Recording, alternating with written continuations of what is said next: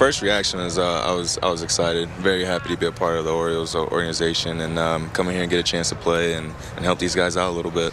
You're kind of in the same mold that so many of the guys on this team are. It's a chance, isn't it? Yeah, definitely. It's a chance, and I think everyone here is going to take the opportunity to run with it. Oriole fans obviously haven't had a chance to see you, don't know a whole lot about you other than what we've read here in the last couple of days. If you're talking to the Oriole fans, which you are, how would you describe yourself? What would you want them to know?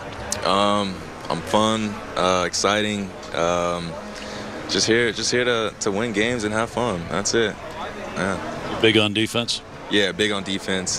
Pretty fast. I can run a little bit, play good defense. I got a little bit of pop here and there, and it's going to be a lot of fun. Put some excitement out here. Do you move the ball around at the plate? Are you a guy looking for to pull or not? No, not so much. I'm trying to stay up the middle most of the time and, hit my line drives. And if they go out of the park, they go out. But my main objective right now is just to get on base no matter what. I got to ask you about, we were talking about some relationships you have. Can you mention a couple here as far as players are concerned with the Orioles that you've got a connection to? Josh Lucas, we went to the same high school. We played with each other.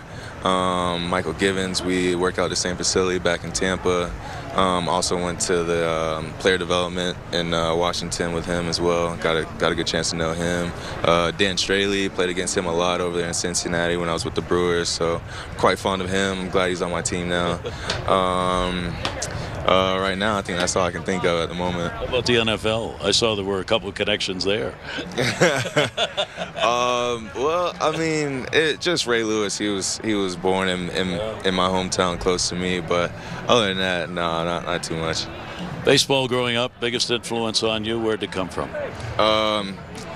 Ken Griffey Jr. Watching him play. My dad. And just playing around my friends back home. We always had a park to go play baseball at, so we went there and played baseball all day till sun up to sundown. We lost a baseball, we'd go play with a tennis ball, we'd find anything to do, so the love came from right there. Were you number 9 back then too? Yeah, I was number 9 in travel ball and AAU ball, and it's nice that I'm actually getting a chance to get back to it.